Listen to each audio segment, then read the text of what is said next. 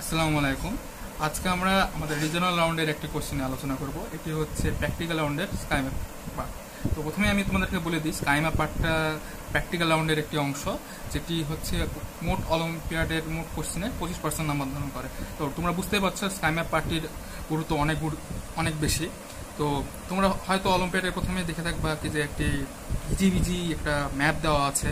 অনেকের কাছে হয়তো এটাই অনেক গুরুত্বপূর্ণ মজার অংশ হয়ে থাকতে পারে, আবার অনেকের কাছে এতে সবচেয়ে বিদঘুটে একটা অংশ। তো আমরা চেষ্টা করবো তোমরা যাতে হচ্ছে এই ম্যাপটা থেকে তোমাদের যত ধরনের ভীতি এবং যত ধরনের কোশ্চেন যাতে আমাদের এই ভিডিওর মাধ্যমে দূর করা যায়। আশা করছি তোমরা এর আগের আমাদের ভিডিও তারাচিত্র পরিচিতি নামে একটি ভিডিও আছে, যেটি আমরা আমাদের উপরে দিয়ে দেবো এই জায়গাতে। তো প্রথমে আমরা দেখতে পাচ্ছ কি যে এটি একটি স্টেরিওগ্রাফিক ম্যাপ, মানে এই গোল আকারে যে একটা ম্যাপ হয় সেটাকে স্টেরিওগ্রাফিক ম্যাপ বলা হয়। তো স্টেরিওগ্রাফিক ম্যাপের কিছু বৈশিষ্ট্য আছে, তো আমরা এক বাই এক আলোচনা শুরু করি। এছাড়াও আমরা এরপরে আরও অনেক ধরনের ম্যাপ নিয়ে আলোচনা করব। প্রথমে আমাদের যে ম্যাপটি দেওয়া আছে এটি একটা স্টেরিওগ্রাফিক ম্যাপ, এটি গোল আকারের ম্যাপ। এই ম্যাপটি তোমরা সাধারণত বিভিন্ন অলিম্পিয়াডের কোশ্চেনে সাধারণত দেখে থাকবা, কিন্তু ভবিষ্যতে আরও অন্যান্য ধরনের ম্যাপ নিয়েও আমাদের আলোচনা করতে হবে। তো প্রথমেই দেখতে পাচ্ছি আমাদের 1 নম্বর কোশ্চেনটি আছে কি যে সবচেয়ে সহজ উপায় হচ্ছে একটি কনস্টেলেশন বা তারা আছে না, হচ্ছে উজ্জ্বল তারাগুলো চিহ্নিত করা। তো তোমরা দেখতে পাচ্ছ কি যে ওখানে অনেকগুলো তারা আছে। তো অনেকগুলো তারার মধ্যে কয়েকটা তারা অবশ্যই একটু উজ্জ্বল আমরা কীভাবে বলছি কি যে এই তারাগুলো ডটগুলো একটু বড় বড়, যেমন আমরা এখানে দেখতে পাচ্ছি কি যে এই তারাটা একটু বড়, আবার এই পাঁচটা তারায় দেখতে পাচ্ছ অনেকটা উজ্জ্বল। আবার এখানে আমরা দেখতে পাচ্ছি যে এখানে একটা তারা আছে উজ্জ্বল, অনেক বড়। তো আমাদের 5টা তারা দেওয়া আছে। তো আমাদের প্রথমেই তোমাদের দেখতে হবে কি যে এটা আমরা কিভাবে সলভ করা যায়। আমাদের দেখতে হবে কি যে এখানে আমাদের যে তারাগুলোর নাম 1টা 2টা 3টা 4টা 5টা দেওয়া আছে, তার মধ্যে আমরা কিভাবে চিনব। তো আমার মতে সবচেয়ে সহজ উপায় হচ্ছে একটি ম্যাপ সলভ করার হচ্ছে সবচেয়ে কমন যে কনস্টেলেশন আমাদের সেটা নিয়ে আলোচনা সেটা দিয়ে শুরু করা। তো আমরা জানি কি যে আমাদের কাছে সবচেয়ে কমন কনস্টেলেশন কোনটা হতে পারে। তো অবশ্যই অনেকের কাছে হতে পারে অরিয়ন। তো আমরা দেখি এখানে অরিয়ন পাওয়া যায় কিনা। তো আমরা জানি কি যে অরিয়ন দেখতে কিছুটা এরকম, 3টি তারা পাশে পাশে আছে। তো এটাকে এরকম করে দেখানো যেতে পারে। তো আমরা চেষ্টা করবো আমাদের এরকম একটা আকার আমাদের এই ম্যাপে পাওয়া যায় কিনা। তো দেখো কি যে 4 নম্বর তারাটায় এখানে 3টা তারা পরপর আছে, যেটা অরিয়নের সাথে মিলে। তো অবশ্যই অরিয়ন। তো এটাকে আমরা যোগ করি। এখানে একটা তারা মিসিং, এই নিয়ে আমি পরে আলোচনা করবো, কিন্তু আমি ধরে নিলাম এখানে একটা তারা আছে। তো তোমরা বুঝতে পারছো তাহলে এটা অরিয়ন। হ্যাঁ, তো আমরা এখানে দেখি যে 4 নম্বর তারা অবশ্যই একটা অরিয়ন কনস্টেলেশনের তারা। তো আমরা জানি এই 4 নম্বর তারাটা হচ্ছে রাইজেল, বা এটাকে বিটা অরি বলে। তো একইভাবে দেখো আরেকটা এখানে যদি অরিয়ন থাকে তাহলে এখানে এটা হচ্ছে টরসের অংশ, এটাকে টরসের ওয়াই বলে। এটা টরস, এখান থেকে একটা বাহু চলে গেছে, এটা এখান থেকে এই পর্যন্ত। এই জায়গা থেকে আমরা দেখতে পাচ্ছি এই জিনিসটা হচ্ছে আরেকটা আমাদের 2 নম্বর তারা। এই 2 নম্বর তারাটা হচ্ছে প্লেইডিস। এটা তারা না, অবশ্যই এটা তারা গুচ্ছ। এটাকে M45ও বলা হয়ে থাকে। আমরা কিন্তু দেখতে পাচ্ছি যে 2 আর 4 সলভ করে ফেলেছি। এখন আমরা দেখি 1। তো আমরা জানি কি যে অরিয়ন থেকে ঠিক উপরের দিকে যে জিনিসটা, মানে যে কনস্টেলেশনটা সবচেয়ে উজ্জ্বল যে বা প্রমিনেন্ট যে কনস্টেলেশনটা পাওয়া যায়, সেটাই হচ্ছে মোটামুটি ধরে নেওয়া যায় কি যে এটা হচ্ছে উর্সা মেজরি হওয়ার কথা। তো আরেকটা জিনিস মনে রাখবা কি যে অরিয়ন থেকে সবসময় উত্তর দিকে বা উপরের দিকে গেলেই যে জিনিসটা পাওয়া যায় সেটা হচ্ছে উর্সা মেজর। তো 1 নম্বর তারাটা দেখতে পাচ্ছি। উর্সা মেজরের বৈশিষ্ট্য কি? উর্সা মেজর দেখতে 7টা তারার মতো। তো আমরা আগের তারার মতো দেখি যে উর্সা মেজরের আকার মোটামুটি এই যে এরকম। এখানে মোট 7টা তারা থাকবে, 1 2 3 4 5 6 7। দেখো তো এরকম কোনো আকার আমরা পাচ্ছি কিনা, এখানে খুঁজি। আচ্ছা, 1 নম্বর তারাটাই আমরা পেয়ে যাচ্ছি কি যে এটা অনেকটা উর্সা মেজরের মতো দেখতে। কিন্তু এখানেও দেখতে পাচ্ছ 1 2 3 4 5 6 একটা তারা মিসিং আছে। এটা নিয়ে আমরা 2য় নম্বর কোশ্চেনে অবশ্যই আলোচনা করব। তো আমরা এখানে যেটা হচ্ছে কি যে অরিয়ন, এখানে উর্সা মেজর পেয়েছি, এটা হচ্ছে টরাস কনস্টেলেশন। তো আমরা জানি কি যে এই জায়গাতে এই তিনটা তারাকে ভর্তিত করে যদি একটা অ্যারো আঁকানো হয়, তাহলে এখানে একটা যে উজ্জ্বল তারা পাওয়া যাওয়ার কথা, সেই তারাটা হচ্ছে আকাশের সবচেয়ে উজ্জ্বল তারা, যেটাকে আমরা সিরিয়াস বলি। তো মোটামুটি আমরা এখানে একটা ক্রস দিয়ে রাখলাম। তো অবশ্যই তাহলে যদি সিরিয়াস হয়, তাহলে এই জিনিসটা পুরাটা হচ্ছে ক্যানিস মেজর, বা যে কনস্টেলেশনে সিরিয়াস তারাটা রয়েছে। আর এটাও আমাদের মোটামুটি মনে রাখা উচিত কি যে অরিয়ন থেকে নিচে নিচের দিকে ম্যাপে যদি কোনো উজ্জ্বল তারা থাকে একবারে, যেটা ক্যানিস মেজরেরও নিচে, সেটা একমাত্র একটাই তারা হতে পারে সবচেয়ে উজ্জ্বল, সেটা হচ্ছে আকাশের সবচেয়ে দ্বিতীয় উজ্জ্বল তারা, এটা হচ্ছে ক্যানোপাস, যেটা ক্যারিনা কনস্টেলেশনের একটা তারা। তো আমরা দেখতে পাচ্ছি কিছু এটা এটা এটা আচ্ছা, আমি এখানে বলতে ভুলে গেছি যে এটা উর্সা মেজর কনস্টেলেশনের কোন তারা, এটা হচ্ছে দুভে। আচ্ছা, এবার আমাদের 3 নম্বর তারা নিয়ে কাজ হবে। আমরা এখানে দেখতে পাচ্ছি এটা ক্যানিস মেজর। আর তোমরা অবশ্যই জেনে থাকতে পারো বা নাম হয়তো শুনেছো কি যে ক্যানিস মেজরের একটি মাইনর কনস্টেলেশন রয়েছে, যেটাকে ক্যানিস মাইনর বলে।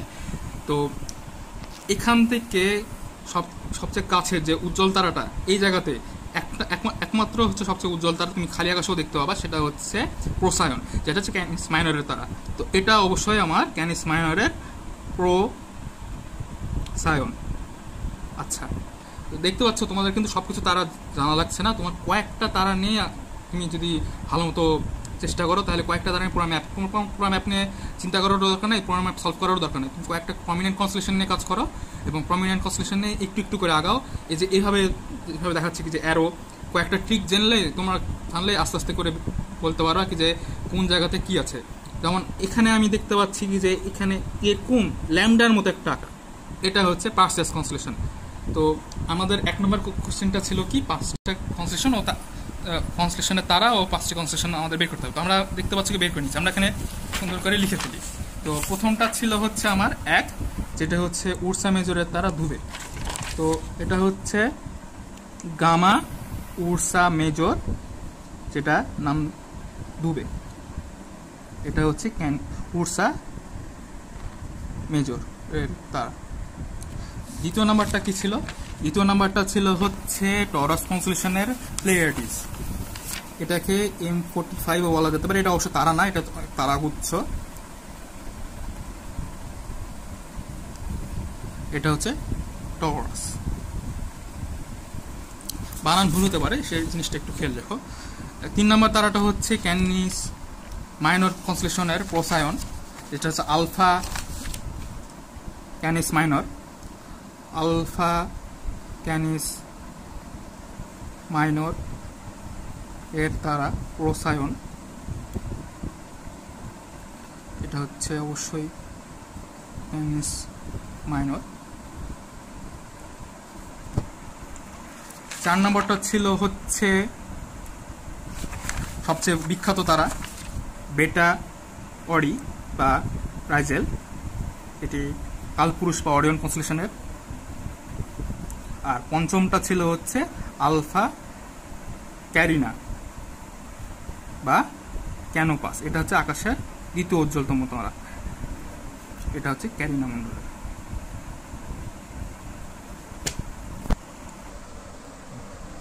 আচ্ছা, আমাদের 1 নম্বর প্রবলেমটা সলভ হয়ে গেছে। এবার আমরা দেখি যে 2 নম্বর প্রবলেমটা কি ছিল। এখানে বলা হয়েছে প্রিন্টারের দোষের কারণে 5টি উজ্জ্বল তারা এই ম্যাপে প্রিন্ট হয় নাই। তো আমরা এখন চেষ্টা করবো কি যে এই কমপক্ষে 5টি তারার মধ্যে 3টি তারা বের করা। তুমি হয়তো লক্ষ্য করে থাকবে কি যে এর আগে আমি কয়েকটি তারা অনুপস্থিত কয়েকটি তারাকে আমি স্টার মার্ক বা স্টার মার্কের মাধ্যমে চিহ্নিত করে রেখেছিলাম। এখন লক্ষ্য করো তো স্টার মার্কগুলো কোথায় কোথায় পেয়েছিলাম। প্রথমে পেয়েছিলাম এটা ছিল বেটেলজিয়াস নামের তারা, যেটা হচ্ছে কালপুরুষের। তারপরে আমরা পেয়েছিলাম কি যে আমাদের আকাশের সবচেয়ে উজ্জ্বল তারা সিরিয়াসটাই মিসিং ছিল, এখানে পেয়েছি। আবার আমরা দেখতে পাচ্ছ কি যে সপ্তর্ষিমণ্ডলে 7টা তারা থাকার কথা, কিন্তু 7টা তারা ছিল না। লাস্টের যে তারাটা, যেটাকে আলকাইদ বলে, সেটা মিসিং ছিল। দেখতে পাচ্ছ আমরা তাহলে অবশ্যই তাহলে 1, 2, 3 3টি মিসিং উজ্জ্বল তারা পেয়ে গেছি। এবারে আমরা আলোচনা করব যে ম্যাপের সাহায্যে মাঠের ল্যাটিটিউড, বা আমরা যে প্রথমে দেখলাম কি যে এটা একটি মাঠের, এখানে বলা আছে কি যে এটা একটি মাঠের আকাশের ছবি। তো এই মাঠের আমি কিভাবে ল্যাটিটিউড বের করতে পারি? প্রথমে তোমাকে আগে বোঝা লাগবে কি যে এই মাঠটা আসলে মাঠের আকাশ বলতে আমি কি বোঝাচ্ছি। তো চিন্তা করো তো, এটা একটা গোল ম্যাপ, অবশ্যই তোমার একটা গোল ম্যাপ, স্টেরিওগ্রাফিক ম্যাপ বলা হয়েছে। তো চিন্তা করো তো তুমি যদি এই মাঠের মাঝখানে থাকতে, তাহলে তুমি হয়তো এই সার্কেলের মাঝখানে থাকতে, তো আকাশটা তোমার কাছে একটু দেখতে কেমন মনে হয়? একটা ডোমের মতো মনে হয় বা উল্টানো বাটির মতো মনে হয়। তো আমরা একটা গ্লোবের সাথে ভিজুয়ালাইজ করার চেষ্টা করি যে আমার কাছে একটা গ্লোব আছে, দেখো এই গ্লোবের ঠিক সেন্টারে তুমি যদি অবস্থিত থাকতে, তাহলে অবশ্যই কী হতো যে এই পয়েন্টটা অবশ্যই তোমার মাথার উপরে থাকতো। আর তুমি যদি হচ্ছে ভিতর থেকে দেখতা, তাহলে তোমার কাছে কি মনে হতো কি যে এই গ্লোবের দেয়ালে প্রত্যেকটা তারা সাজানো আছে এবং তুমি ভিতর থেকে দেখছো। তাহলে তুমি এখন চিন্তা করো তাহলে কি যে তাহলে তোমার মাঠের মাঝখানটা কি? আমরা জানি কি যে আমার মাথা থেকে ঠিক উপরের যে বিন্দুটা সেটাকে বলা হয় জেনিথ। তাহলে অবশ্যই কি মাঠের এই মাঝখানটাই অবশ্য বা এই ম্যাপের মাঝখানটাই হচ্ছে জেনিথ। তো জেনিথ বের করার জন্য তোমাকে হচ্ছে কিছু কাজ করা লাগবে। তো আমরা দেখি কি যে দেখতে পাচ্ছ কি যে উর্সা মেজর বের করেছিলাম। তো এখান থেকে একটা ট্রিক হচ্ছে কি যে ধ্রুবের স্টার থেকে যদি একটা অ্যারো টানা যায়, অ্যারোটা সবচেয়ে কাছে যে উজ্জ্বল তারাকে যে আঘাত করবে, এখানে একটাই উজ্জ্বল তারা পাওয়া যাচ্ছে যেটা মোটামুটি আঘাত করার মতো অবস্থা, এটা হচ্ছে পোলারিস। তো আমাদের নিয়মটা হচ্ছে পোলারিস এবং আনুমানিক ম্যাপের যে মাঝখানা বিন্দু দিয়ে আমরা প্রথমে একটি রেখা টেনে নিচ্ছি। এটাকে আমি আবার পারপেন্ডিকুলার করে আরেকটি মোটামুটি আন্দাজ মতো রেখা টেনে নিচ্ছি। এটি হচ্ছে আমাদের সেন্টার পয়েন্ট বা এটি হচ্ছে আমাদের জেনিথ। এবার তুমি লক্ষ্য করো কি যে আমাদের কোশ্চেনে বলা আছে, দ্বিতীয় কোশ্চেনে বলা ছিল, জিনিসটা আমি আগে বর্ণনা করিনি, এখন বর্ণনা করছি কি যে তোমার মাঠের north, south, east and West চিহ্নিত করতে বলা হয়েছিল। এখন তুমি আগেই আমি বলে দিয়েছি কি যে অরিয়ন থেকে উপরের দিকে যেদিকেই যাই ম্যাপে সেটাকে নর্থ দেখায়। আর এমনিতেও আমরা খালি আকাশেও যদি দেখি কি যে উর্সা মেজরকে সবসময় নর্থ আকাশে দেখা যায়। তো অবভিয়াসলি এই যে এখানে ম্যাপের যে এই কার্ডিনাল পয়েন্টটা বা এই বিন্দুটা বলা যায় নর্থ। যদি নর্থ এটা হয় অবশ্যই এটা কি হবে? এটা সাউথ। এখন তোমার চিন্তা করার বিষয়, তোমার সাধারণত কি হয়, এটা হবে ওয়েস্ট, এটা হবে ইস্ট তুমি যদি দেখো। কিন্তু চিন্তা করো তো আমরা গ্লোবের সাহায্যে কি দেখলাম? আমরা ধারণা করেছিলাম কি যে আমরা এই গ্লোবের ঠিক মাঝখানে আছি, মাঝখান থেকে ভিতর থেকে আমি তারাগুলোকে এই গ্লোবের দেয়ালে দেখার চেষ্টা করছি। তাহলে অবশ্যই কি হবে? তুমি যখন দেখবা এই জিনিসটাকে তুমি যদি উল্টিয়ে দেখো, তাহলে তোমার কি ইস্ট ওয়েস্টটা ঠিক উল্টিয়ে যাবে।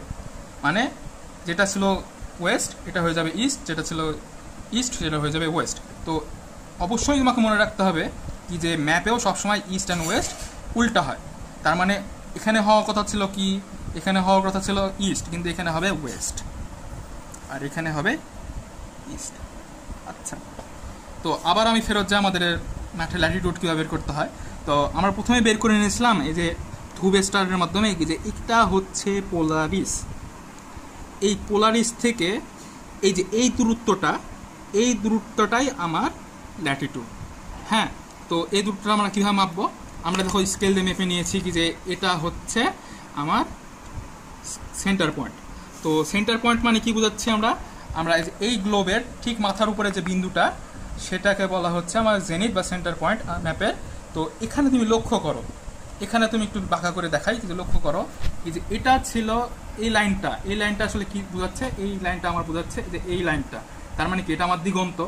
তো এখান থেকে এই সেন্টার পর্যন্ত আমরা গ্লোবের সাথে বুঝতে পারছি এটা আসলে একটা 90 ডিগ্রি হওয়া উচিত।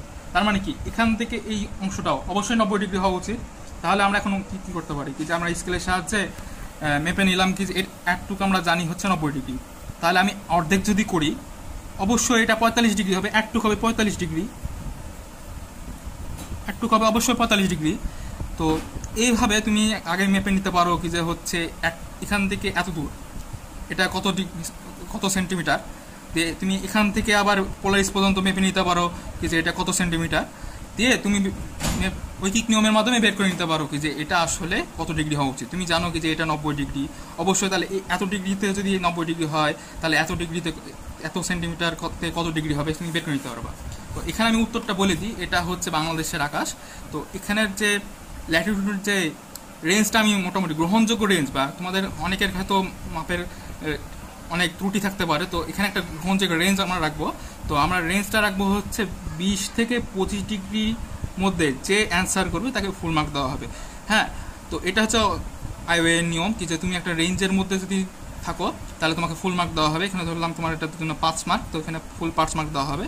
তুমি যদি এই রেঞ্জের বাইরে থাকো বা তোমার যদি অ্যান্সার যদি ধরো 15 থেকে 30-এর মধ্যে আসে তাহলে তোমার নাম্বার কমে 2 হয়ে যাবে। আরও তোমার যদি রেঞ্জ যদি 10 থেকে 35-এর মধ্যে আসে তোমার নাম্বার হয়ে যাবে 1। এইভাবে তোমার আমরা নাম্বারিংটা করি। তো এই জিনিসটা হচ্ছে তুমি অবশ্যই মনে রাখবা কীভাবে আমাদের ল্যাটিটিউড বের করলাম। তো 4 নাম্বার কোশ্চেনটা হচ্ছে আমাদের এখানকার সবচেয়ে কমপ্লিকেটেড কোশ্চেন, বা কমপ্লিকেটেড ঠিক বলা উচিত না, কিন্তু এই কোশ্চেনটা খুব মজার একটা কোশ্চেন। এখানে বলেছে 21শে মার্চ। তো মনে করো তো আমরা ক্লাস 7-8-এর বইয়ে একটা ডায়াগ্রাম দেখতাম, এখানে সূর্য, এখানে চারপাশে হচ্ছে পৃথিবী 4টা ছিল।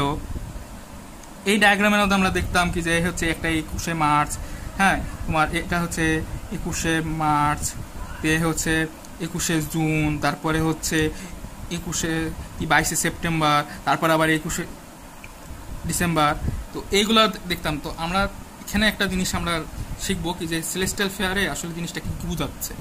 তো প্রথমে আমরা হচ্ছে একটা জিনিস দেখবো কি যে আমরা কি জেনে এসেছি ছোটবেলা থেকেই কি যে 21শে মার্চের দিন রাত সমান হয়।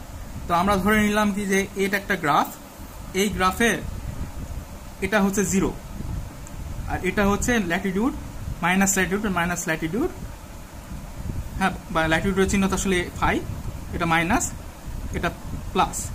তো দিন রাত সমান মানে কি, সূর্য যদি এই লাইনের ঠিক উপরে থাকে তাহলে এই সময়টা দিন রাত কি সমান। দেখো উত্তর গোলার্ধ, এটা যদি নর্থ ধরি, এটা যদি সাউথ ধরি, উত্তর গোলার্ধ দক্ষিণ গোলার্ধ সমান পরিমাণ এখান থেকে আলো পাবে। কিন্তু সূর্য যদি এখানে থাকে, ধরো এখানে আছে, তাহলে দেখো উত্তর গোলার্ধ বেশি আলো পাচ্ছে, দক্ষিণ গোলার্ধ কম আলো পাচ্ছে। তো আমাদের এখানে বলে দেওয়া হয়েছে কি যে এটা 21শে মার্চ, আজকের তারিখ কত, 21শে মার্চ। তো আমরা কি জানি কি যে হচ্ছে 21শে মার্চে হচ্ছে দিন রাত সমান। আবার আমরা জানি কি 21শে জুন, এই মনে করো এটা 21শে জুন, এই সময়টা কি আমাদের দিনের দৈর্ঘ্য সবচেয়ে বেশি। তো এটা ধরে নিলাম 21শে জুন। আবার আমরা কি জানি সেপ্টেম্বরের একটা সময় আছে যেটা হচ্ছে 21 বা 22 সেপ্টেম্বর বলে, সেটা হচ্ছে তোমার আবার দিন রাত সমান। আবার 21শে মার্চ তারপরে আবার হচ্ছে ডিসেম্বর আসে, হ্যাঁ এইভাবে চলতে থাকে। তো এটা যদি একটা কার্ভ বানায় তাহলে কার্ভটা মোটামুটি এরকম হবে।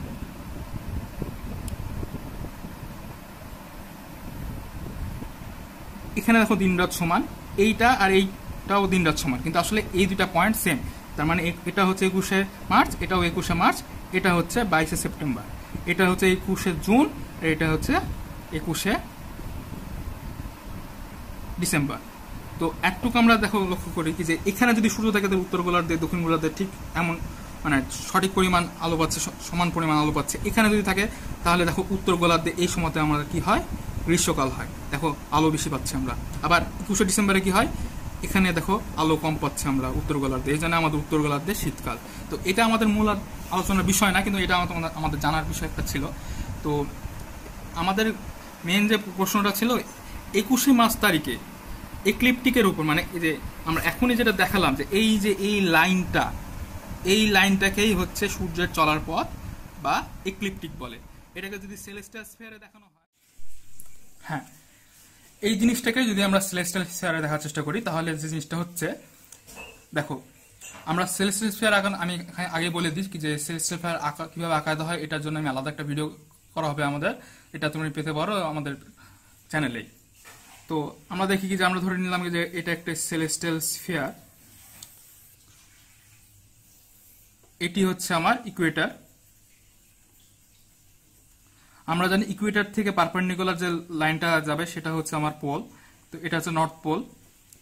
এখন আমরা পেয়েছিলাম কি, আমরা এর আগের কোশ্চেনে পেয়েছিলাম কি যে আমাদের যে ল্যাটিটিউড সেটার রেঞ্জ কত, 20 থেকে 25-এর মধ্যে। তো আমি ধরে নিলাম যে আমাদের ল্যাটিটিউডটা হচ্ছে 23.5 ডিগ্রি ধরে নিলাম। তো আমরা ল্যাটিটিউডের সংজ্ঞা থেকে জানি কি যে ইকুয়েটর থেকে যত ডিগ্রি কোণ করে আমরা অবস্থিত, মানে স্ফিয়ার গায়ে আমরা অবস্থিত, সেটা হচ্ছে আমার ল্যাটিটিউড। তো মোটামুটি এই কোণটা হচ্ছে 23.5 ডিগ্রি যদি হয়, তো এটা হচ্ছে আমার ল্যাটিটিউড। তার মানে কি বোঝাচ্ছে, আমরা হচ্ছে এই জায়গাতে অবস্থিত। এখন আমরা যদি সেলেস্টিয়াল স্ফিয়ার, এখন এটা যদি ল্যাটিটিউড হয়, এটার সাথে পারপেন্ডিকুলার করে যে লাইনটা হবে সেটাকে, এই লাইনটা আমাদের আসলে হরিজন বোঝাবে।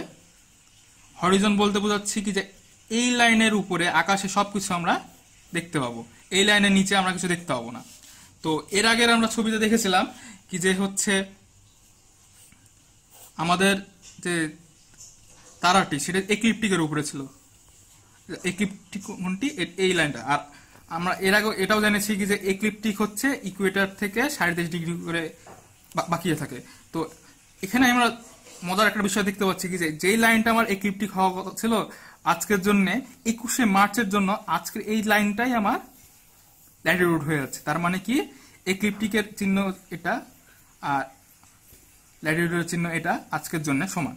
তার মানে কি তারাটা এই লাইন বরাবর ঘুরছে, এই লাইন বরাবর তারাটা ঘুরছে। তো এটা কি আমরা জানি কি যে এটা হচ্ছে আমার